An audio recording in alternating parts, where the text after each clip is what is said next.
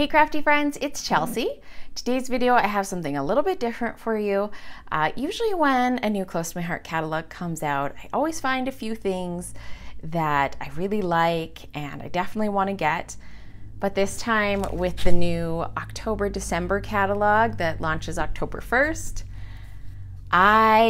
there was a lot in there that I really liked. So I thought what I would do this time is do an unboxing with you, show you all the things I got and why they caught my eye. Let's go over my desk and have a look. Okay, here is my big box of goodies. Looking a little overstuffed because I did have a couple of different boxes come in and I just combined it all into one to show you. Yay! So many new fun things to play with. So exciting. I think I'm going to set these aside for now and show you when I bring out the paper. I guess we will start here. This is the Holly embossing folder and stencils. So I'll see, hopefully you can see this there. You can see it has like leaves and hollies and a little branch with berries. And then these are layering stencils so that you can add different colors. And I just love the idea of layering stencils and having the options to easily and quickly color things up. I thought this would make great backgrounds for cards. That's kind of what I was thinking. I would like to try some different combinations, color combinations, and then maybe different colors of cardstock to emboss on and just kind of play around with different combinations and see what I can come up with. So I knew as soon as I saw this in the catalog that I had to get that. All right, we have the snowflake thin cuts. I love snowflakes. I usually end up always making some kind of like snowy Christmas cards. So they're kind of like the flowers of winter for me. And if you guys watch any of my videos, you know I love flowers. So these were like a no-brainer, definitely. Had to get those. I love how detailed they are. I would have probably liked another one that was a little bit smaller. And even this one could have probably been a tad smaller so that these were different sizes, because I really like to cluster and layer them up, but I can always mix in some stamping with this as well. Here is a layout that they show in the catalog where they've mixed in some of the new snowflake stamps with those thin cuts. And I love how that looks, having stamped and die cut snowflakes all together. Although knowing me, I would probably cut those snowflakes out of glitter paper. Next, we have this beautiful Merry Christmas, what's it called? Merry Christmas layers. So this die here cuts out a solid Christmas, and then this one here cuts out the outline so that you can have two different colors and layer this one on top of that one to kind of add some more definition to it. And then this one here says Merry. I love the large size of this. It's pretty much would need to be on like a slimline card or a layout. For size reference, this is an 8.5-inch long slimline card, and you can see it takes up a good portion of that card. And the reason I went for this was I am a sucker for the standalone thin cut dies, but also I don't have anything like this in my collection already. So when I see unique things, I tend to pick them up, and hopefully I will get some good use out of it. This one here is actually from the core catalog. It's the slider thin cut. So this is for making like those penny slider cards. I thought it'd be fun to maybe do some Christmas like interactive cards. I haven't completely thought through that concept yet, but when I saw this in the core catalog a couple months ago, I knew eventually I'd want to pick it up. So I thought now was the time, and I grabbed that one. Okay, more Stampin' thin cuts. This gorgeous deer, beautiful accessories. I love that this banner has 4 different sentiments that fit inside of it. This is called Christmas Reindeer. Everything that's in that kind of turquoise color has a thin cut. And I can't wait to color this guy. I don't have a lot of deer in my collection. I have a couple, but nothing that is this size or this kind of more realistic style. Next, I have another thing from the annual or the core catalog. I feel like I can never have enough greenery, and I like that these are the stamps with the thin cut, so I could like heat emboss these. I like to do clusters of like mixed greenery, so some could be stamped, some could be die cut. I'll show you in a second. I have another set that has a bunch of die cut greenery, so I'm planning on hopefully mixing these together. It kind of goes along with my love of florals. There's anything like greenery as well, really fits in with florals, and I tend to collect them, and I'm not ashamed about it. A lot of these I also added to my purchase list because of the 31 Days of Christmas cards. If you're watching this by October 1st, that's actually when the catalog goes live, is October 1st, so you can start ordering that day. But that's also the last day to sign up for the Creative Design Team 31 Days of Christmas cards.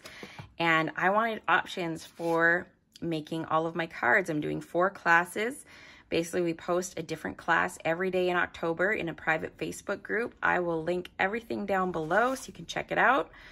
If it's October 1st or earlier, make sure you come over and sign up so you can join us for 31 videos in October. It's going to be so much fun.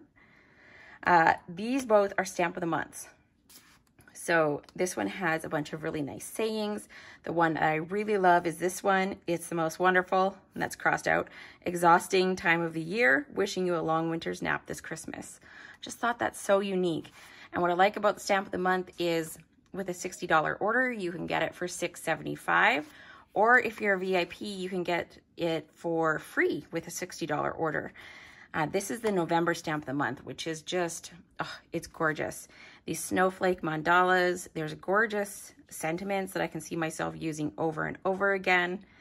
I like that some are like stacked and shorter, some are longer.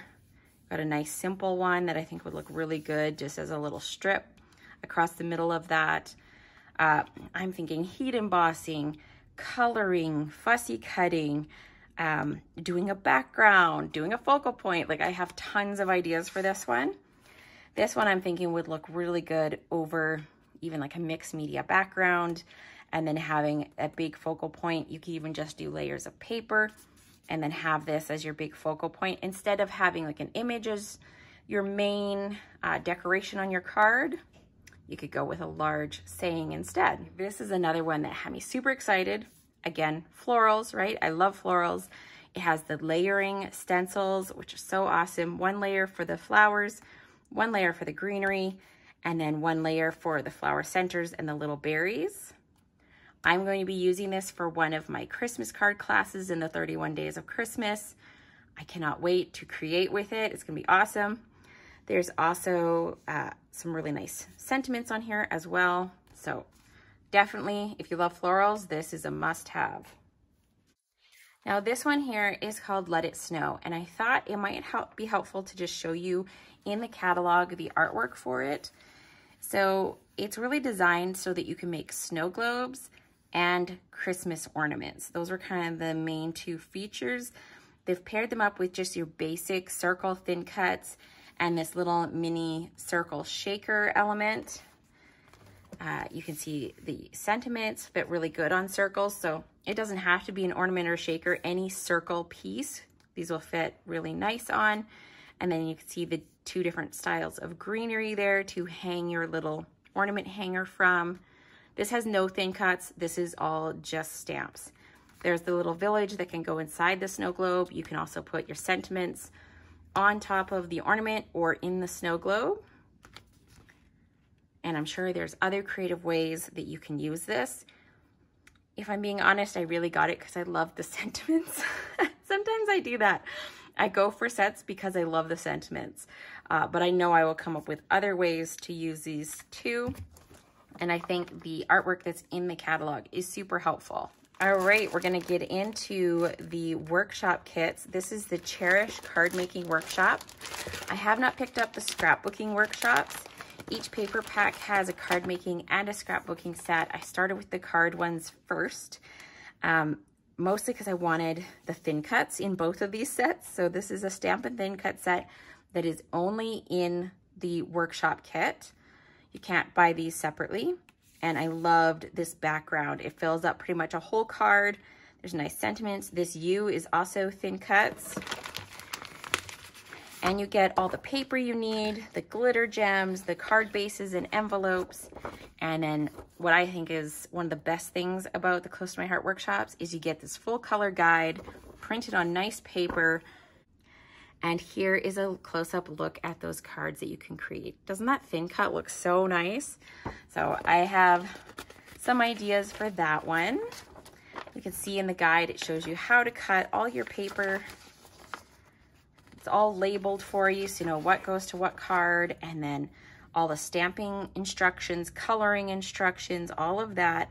So then you can do all those steps and then just assemble your card. And it even shows you how far everything is from the edge so that you can get placement so that it's pretty much exactly like the sample. And then here is the Christmas Story card workshop. And this is the one I was telling you about that had the greenery. So this is the one I was thinking about using these greenery pieces and mixing with the stamped ones. There's also this little jar, which is super cute, and that's some really nice sentiments that are good to layer up together. It's always nice to have things that are meant to go in smaller spaces. Sometimes I find I have lots of large sentiments, but not enough like tiny ones. So this was definitely the reason I got this card kit. Comes with gold shimmer trim, and I'll give you a look at the cards. Really pretty. All right, the Cherish paper pack. I like to get the paper pack and sticker sheet usually.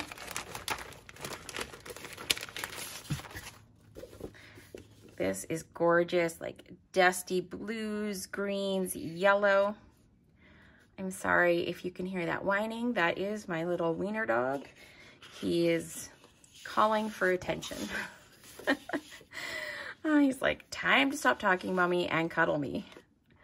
All right, there is the back side. Lots of pretty florals on this one. I love those soft colors. And these could work for anything. Like, there's so many different directions you could go with this for both layouts and for cards. I think it's pretty open. You could go winter if you wanted to and combine some of those snowflake thin cuts. You can use the other side and go florals. And then, of course, the beautiful sticker sheet.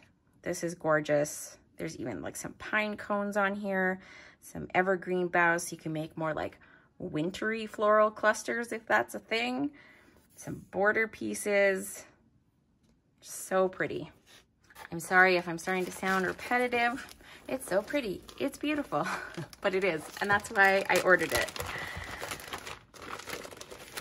This is the Christmas Story collection. So this is definitely my favorite Christmas collection out of the catalog. I love this pattern with the little like acorns and greenery and the bird, and there's cinnamon sticks in here. And I love that dark background with those deep colors on top. I'm a big fan.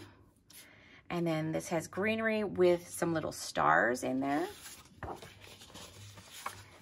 And then we have a very traditional like stripe pattern, a red with little dots. This definitely makes me think of like even doing older photos, maybe like childhood photos or photos from your parents or grandparents. This beautiful plaid. That is definitely a highlight for me in here. And then this little like vine kind of print on the gray. And the sticker sheet is gorgeous. Gold foil accents. There's a nutcracker, bells, ornaments. Love these poinsettias. I could have taken like a whole sheet of those and actually a stamp set that looks like this would also make me very happy. There isn't one, but if I could put my request in, that's what I would ask for. All right, along with that collection, we also have the Picture My Life cards. I didn't get everything that I wanted so far. So like I didn't get the Cherish Picture My Life cards or the embellishments because I was mainly focusing on Christmas. I'll do a quick little flip through here for you. I love using these on like layouts, on cards. There's a variety of ways that you can use them, and it's just nice to have these extra patterns that coordinate with the paper. There's a good mix of journaling spots, of patterns and icons.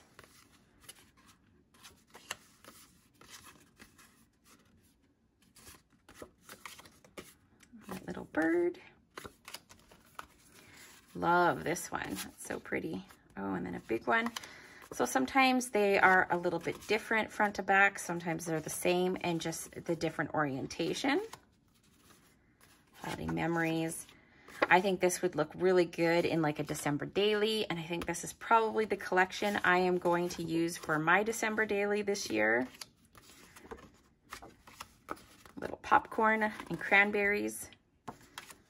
Christmas morning, like that's perfect. I definitely want to use that card. Another plaid, a different plaid. Journaling, more nutcrackers. Okay, I think I finally stopped the dog whining noises. Apparently he locked himself in the bedroom. He was just trying to get my attention so he could get out. Oops. He's so cute and he's so helpless. This is the Christmas Story embellishment pack. Let's see if I can pull this out. So close to my heart is doing more paperboard, which I really like. It's a little bit thicker than cardstock. So this is just gold glitter paper. This is the paperboard, which is kind of like a really thin chipboard. And then I think, yeah, this is paperboard as well, red and green. Might be hard for you to see all the pieces. So I'm just gonna grab the catalog. Okay, so here you can see them in the catalog and how they kind of layer up, like different colors go together. This is white acrylic on top of the gold glitter. You have the gold glitter on top of the black paperboard. So lots of combining, which I think is an awesome idea. You have acrylic with the red paperboard over top. So you can choose to layer them up if you want to, or you can choose not to. It's totally up to you. There's all the acrylic pieces. So I think that makes it a little bit more interesting and customizable. This collection also has a digital art collection, which is SVGs, and you can use that with any cutting machine, which is really nice. If you don't own a Cricut, it'll work with your Silhouette, your Brother, all different machines. Okay, next up is the mix-in collection. I usually always grab at least one pack of the mix-ins because they are just like really good neutral patterns that will mix in with the other collections or stand on their own. So you get one sheet of each pattern, whereas the other paper packs, you get 2 of each pattern, which is why sometimes I get 2 packs. You can see these have a texture. Most of the pieces in here have this kind of textured print that makes it look like burlap or something like that. This I'm not sure we'll pick up. It's a very light kind of mist color or Seabrook color, I think, and it has all these splatters. And then there's a stripe on the background. And sorry guys, I haven't been showing you all the zip strips on all of these just because I'm trying to keep this moving so it doesn't get too long. I know it's going to be on the long side. This is like a red with white, kind of like a little chevron. Kind of looks like stitching pattern. A nice simple red check. A denim pattern, which is super awesome. I like that. And then also white wood grain. You can never have too much of wood grain, in my opinion. This one has that fabric texture too, and that nice little stitching. And then this one has like little cross stitches. And then we have the gray with white dots and a gray and white plaid as well. I have one more paper collection to show you, but I'm going to show you the glitter paper that I picked up. I always like to make sure I have a good selection of glitter paper when I'm getting ready to do Christmas crafting because I always end up using it. This is Periwinkle, which is a new color. I'm guessing the camera will not do this justice, but it's a beautiful bluish purple. So I could definitely see snowflakes with this, any kind of like wintry theme. And you could use it for things all year long, but That was the first thing I saw with this, was like winter snowflakes. It looks like there's a bit of silver mixed in, so it's kind of multi-tone. And I would say the same thing about the pine glitter paper. So both the periwinkle and pine are newer colors, and they both look multi-tonal. This looks like there's some silver glitter in there as well, and maybe a couple shades of green. I'm not really sure, but it doesn't look just like one solid color. And then of course, had to get some gold. I was pretty much out of gold, so I tried to stock up on my Christmas basics. And then scarlet, which is a red that we've had for a while. And I wonder if I show you. So this is a color that's more like one solid tone. This is like just pretty much solid red. And so when I compare that to this green, maybe you can see it better that way, how this just looks a little bit more dimensional with more colors in there, if that makes sense. Okay, there is one more collection. Now this is separate because I signed up for the launch event, which is for makers only. And so I got this back in August. So I'm gonna quickly show this to you as well, since it is part of the new catalog. That's why I didn't order any of this, because I already had it. This is a super cute set. They're a pretty decent size. It is the scrapbooking set. So this is freshly baked scrapbooking, and it has a little wire rack, and then the little cookie stamps, and the little decorating bag, and then the little border with like the icing swirls. This is the coordinating thin cut. You can see that cookie rack. It's pretty good size. So that is that set. All of these collections have optional matching cardstock, coordinating cardstock sets.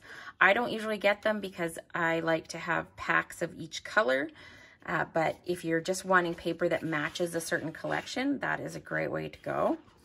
Let's start with the sticker sheet. So there is the whole thing all together, and I'll bring it up closer. Border strips, lots of cookies and like baking utensils, milk, those are super cute, cookies on a plate. It's not the holidays without cookies. So definitely geared towards scrapbooking, but you could also use them for card making. Lots of little word strips. I love having word strips. And Isabella is just starting to get to the age where she's starting to bake with me or cook with me. So I definitely need to take some pictures along that line this Christmas when I'm doing my baking, and scrapbook those with this collection. So lots of baking. This is kind of like a baking collage, I think you would say. And then we have all the milk and cookies. This one is definitely a more subtle pattern. So we have all these different words, which actually this is a recipe. But if you're not looking super closely, you wouldn't know that. You just kind of read it as a text paper. A bold stripe pattern. Really pretty colors in this collection. And then a grid, which kind of reminds me of that cooling rack. And then fun polka dots. And then also the cute little embellishments. Close to my heart did this with the Crisp Air collection too, where they had kind of mixed embellishments on a sheet. That's kind of new, different sizes, different colors, different shapes. I think that's really cute. Some of these are glittery. Gives you lots of variation when you're creating. Okay, guys, that is my haul. Let me know down in the comments, what did you think? What did you see that caught your eye? These are all things that caught my eye. If you haven't checked out the catalog yet, I will have that link down below, as well as everything I showed you in this video. If it's not October 1st when you're seeing this, it won't be linked yet, but once it's October 1st, I will make sure all the links are there. And also, if you want to join us for the 31 days of Christmas cards, you will see me using some of these supplies and coming up with different card ideas, as well as a lot of the other creative design team members who are also using a lot of these supplies. So make sure you check that out in the description box below, and also check out this video that's on the screen, and I will see you next time. Thanks for watching. Bye.